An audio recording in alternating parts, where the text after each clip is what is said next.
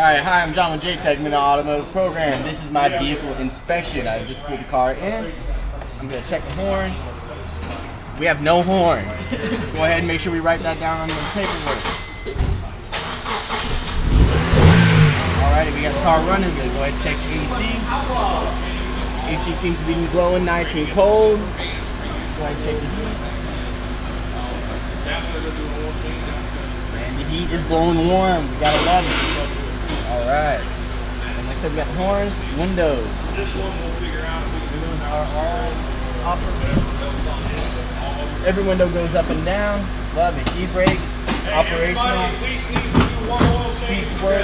They're not mechanical. Alright, we're going to go ahead and check my high beams. High beams are working up front. And I'm going to go ahead and get somebody to go into my back. Are my tail lights working back there? My brake lights? Awesome. Left blinker. Good. Alrighty. And I can see my left blinker in the front. Good. Then I go ahead and get out. Check my right blinker. Right blinker's working in the back. Got my right blinker working in the front. Okay, go ahead and throw it in reverse. Make sure those reverse lights are working. Very important.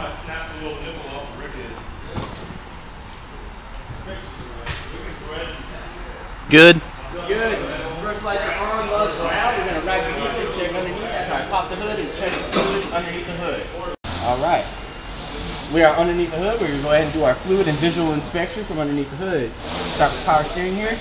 Looks like I got some fluid around the top of it. Could be leaking. We'll go ahead and check that out for later. We got bubbles in it. So chances are it's probably got some aeration in the system. And it is low. We're going to make sure we note that on the paperwork. Motor oil. Nice gold, great condition. Gonna go ahead and re-stick it for level.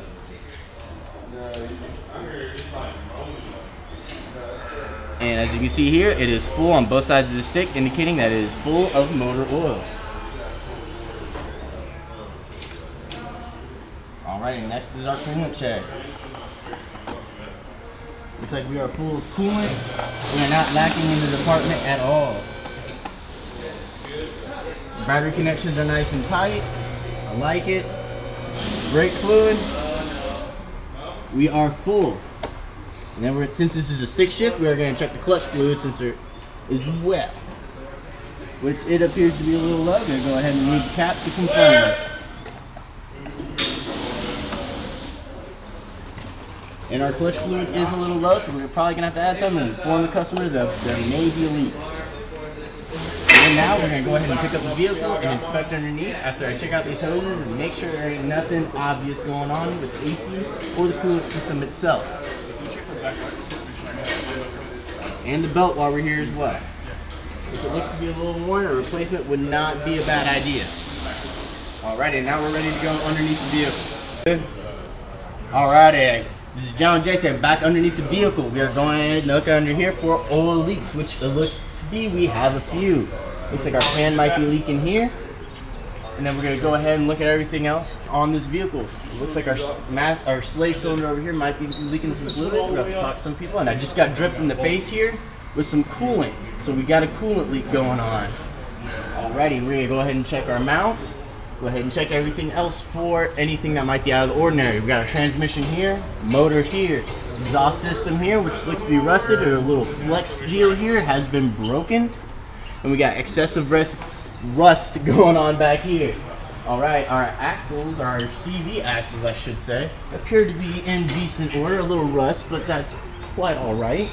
We're going to go ahead and jiggle these wheels left to right and up and down to go ahead and check our ball joints and our hub. And it appears to be everything feels really nice and good there. So we're going to go ahead and take a trip back here. Check out our gas tank, our exhaust hangers here, and I'll go ahead and check our strut assembly since this vehicle has a strut, not a shock and spring setup. And it appears to be good. All the bushings back here look good. Brake lines look good. No leakage going on. And we can go ahead and take a feel of our tires for any kind of feathering or bumps, anything like that going on. and it all feels good. Something I would like to note to the customer is almost every single wheel we have here is missing a lug. So we gotta make sure to note that to the customer so they can go ahead and get a wheel lock, set key, whatever they'd like to get. Alrighty. And then it looks like we got some minor body damage as well going on, so we'd have to note down on our paperwork as well. And then we go ahead and take our paperwork up to our service consultant.